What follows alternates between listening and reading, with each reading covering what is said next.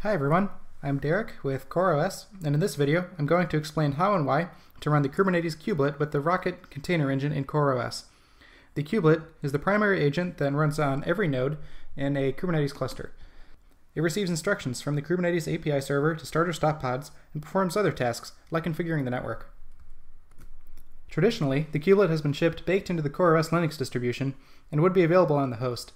Unfortunately, this meant that the cluster's kubelet version was tied to the cluster's running version of CoreOS. One of the biggest implications of this is that if you wanted to stay on your current version of Kubernetes, you'd need to disable updates to your CoreOS cluster nodes, which can leave important security vulnerabilities unpatched. Luckily, there's a solution to this problem. Using the magic of containers, we can decouple the version of the kubelet from the version of CoreOS. For some time now, in CoreOS we've been shipping a simple bash script to do exactly that. This script, located at /user lib64 CoreOS kubelet wrapper on any CoreOS machine, will use Rocket to run a kubelet container. The script expects that an environment variable be set that specifies the kubelet version, then mounts in the pieces from the host that the kubelet needs to be able to do its job. And finally, it runs the kubelet using Rocket's fly stage 1. The fly stage 1 is a very important piece to this process.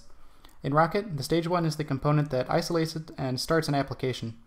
The default stage 1 uses Linux namespaces to ensure that your process can't interact with other resources on the host. The fly stage 1, on the other hand, simply uses the change root syscall and doesn't set up any namespaces.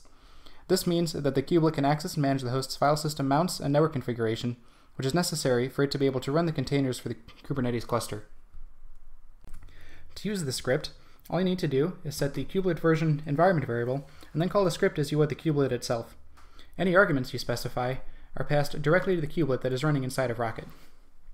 And to demonstrate this, I have a local Kubernetes cluster running in libvirt. I have one master node and 3 worker nodes, and right now we're actually on the first worker node of the 3. If we do rocket list, you can see that we have a running hypercube image containing the kubelet that is currently running. And what's more, if I drop back to my host and just call kubectl get nodes, pointing it at the local master node, you can see that all 3 of the workers, with their kubelets running inside of Rocket, are successfully registered and ready for tasks to be assigned to them. And to get this cluster online, I was able to use the default CoreOS cloud init configs provided in the Kubernetes repo under cluster/libvirt-coreos. I only had to make a couple of changes to get them to use the kubelet wrapper instead of the kubelet binary directly. Let's take a look at those changes now. The first of these changes is incredibly straightforward, in that I modified the kubelet.service to point to the kubelet wrapper instead of the kubelet binary. The second of these changes is that I specified an environment file for the kubelet service to pull environment variables from.